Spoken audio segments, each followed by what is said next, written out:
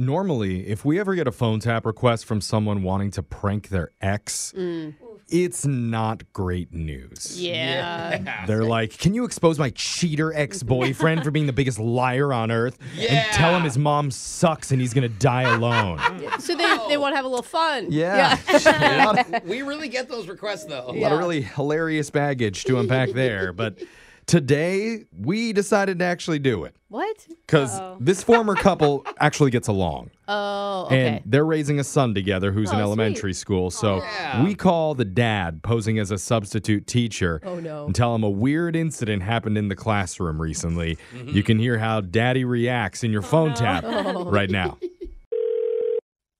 Hello? Hi, is this Nathan's dad? This is Nathan's dad. Who is this? Hey, how's it going? I'm Mr. Paul. I'm the substitute teacher this week for Mrs. O'Connell. Okay, this is Joseph. Yeah, How are you? I know who you are. That's why I called you. Hey, I need to clarify something with you. I had a little bit of a disagreement, a little situation with your son today in the classroom. Like, what, an argument? Almost. Not quite, but it was very interesting, and I think it's important enough that you should know what was said. What's it about? Well, I was teaching the kids about the solar system and the planets, and little Nathan, bless his heart, he decided to raise his hand and says, excuse me, Mr. Paul, Pluto technically isn't a planet. Wait. What? Did you hear that? Yeah, I mean, I don't, Right? I don't really appreciate you're trying to imitate my son, first of all. Oh, my apologies. It's more about the fact that he was incorrect. I mean, that's why I'm calling. So, it raised some eyebrows coming from a teacher. Well, he wasn't incorrect. He's right. Pluto is not a planet. Oh, this is an issue at home. No, it's not an issue. He was right. Pluto's not a planet. I'm not sure why you had to call my son out like that in class. And You're funny. Wait a minute. Are you messing with me? Because your son called me out, and I'm the teacher. So it's like, who's in the right? Obviously me. He is right. You're wrong.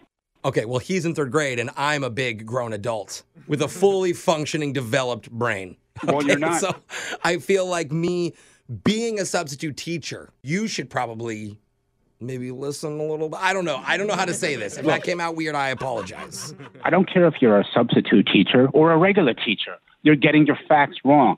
Okay, that's cute. Listen, I think we should do an at-home experiment.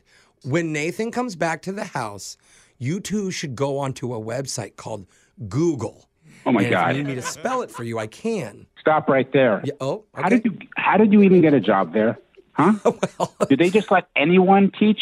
I will have you know I have a lot of experience in the teaching field. I have several degrees from Facebook Marketplace and a couple from Wish.